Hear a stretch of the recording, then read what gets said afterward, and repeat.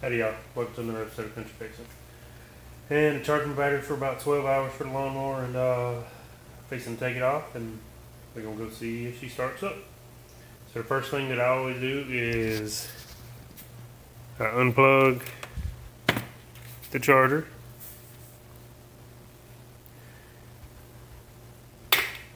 Then take the positive off. And negative off. And then then I'm going to be toting the battery out to the lawnmower, and we'll see how she works.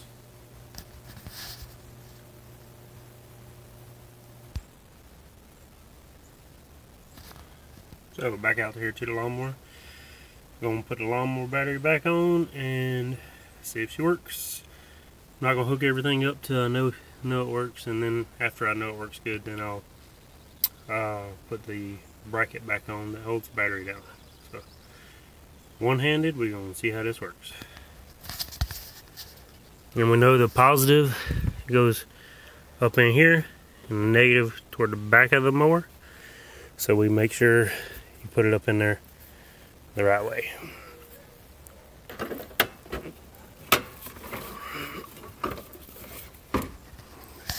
See if I can prop this all up.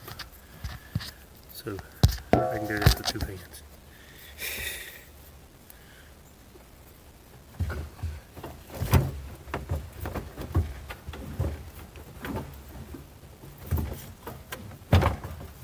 And she's up in there. And you find your bolts that you had. There you go.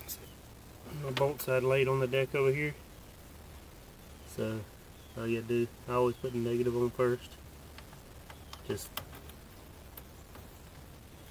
pretty sure there's a reason why I do it. I just don't remember the reason to tell y'all. But it's always safer to put negative on first.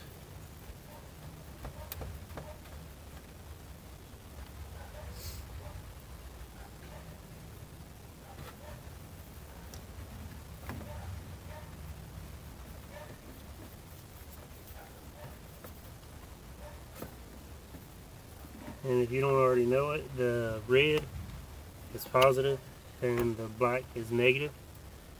I don't think I said that in my last one, but the negative sign is a minus sign and the positive sign is a plus sign.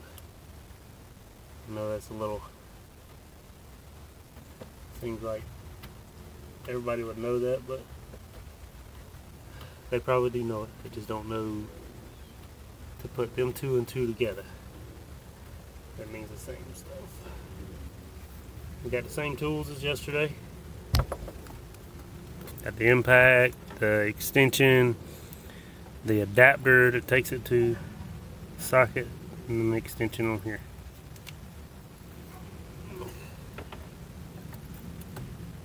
Push it on.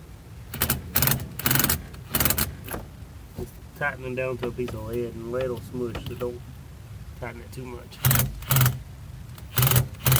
Just enough to where your wire doesn't move, and then yeah, it's as tight as it needs to be. And make sure the lawnmower works.